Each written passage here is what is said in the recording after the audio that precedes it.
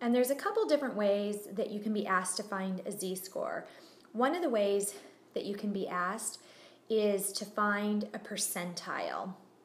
And remember, with percentiles, we always start from the left for percentiles. On our curve, the bottom is the left of the curve and the top is another phrase for the right of the curve. So let's go ahead and do an example. I'm asked to find the bottom 75% of a curve. This is the same thing as being asked to find the top 25% of a curve. So let's go ahead and look at our picture. So we've got our bell-shaped curve.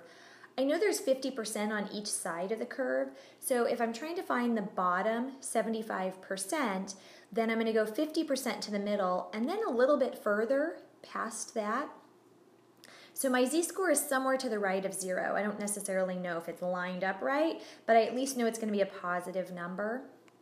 I've got 75% on the left and 25% on the right. So the bottom 75% shares a wall with the top 25%.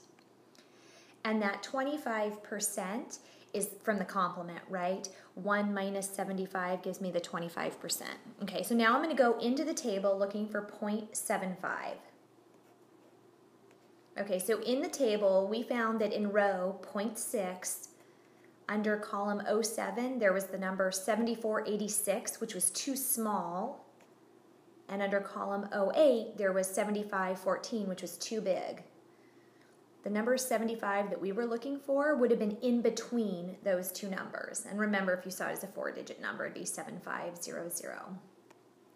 So we know that our number would be in between those, so we need to find their distance.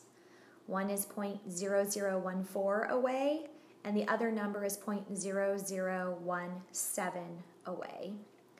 So 14 feet away from something is closer than 17 feet, so we're going to get our z-score from the 7486 value to use the 0.6 and 0.07 so that we can put those as an answer of 0.067.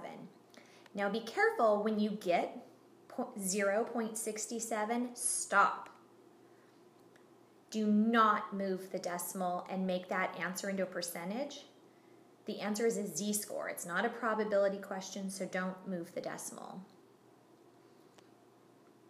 And then that same question that we just did, how would we have asked the question in percentile notion? So instead of saying find the bottom 75%, the question could have read find P75. Remember, P stands for percentile versus Q for quartile, and a subscript on the right tells you which percentile. So we could have actually said Q3, right?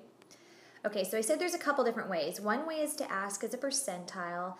The other way is Z alpha, where alpha is a subscript. That's the Greek lowercase letter a. And as a subscript, it's telling you to find area to the right. Big deal, because P75 was area to the left, really, but Z alpha is going to be area to the right. And you'll see that in a second in this next question. If I was asked to find the top 1%, this is the same thing as being asked to find the 99th percentile, P99, the bottom 99%, or Z01, that new terminology.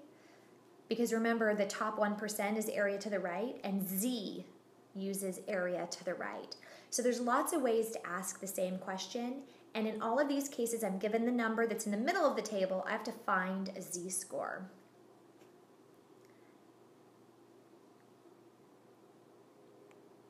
So if I drew my curve, and I wanted to find the top 1%, which is a decimal is 0.01, or, 0.0100 to see it as a 4-digit number.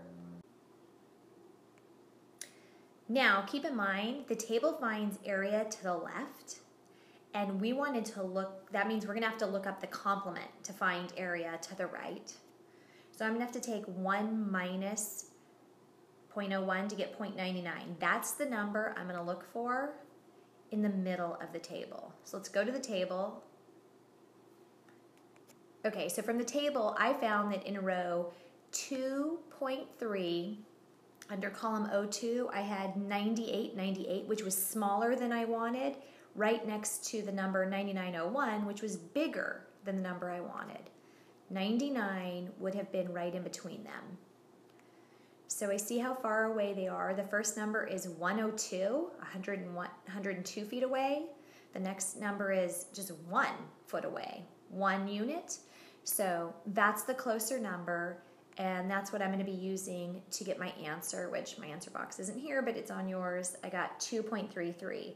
So if you're in the top 1%, you are 2.33 standard deviations above average.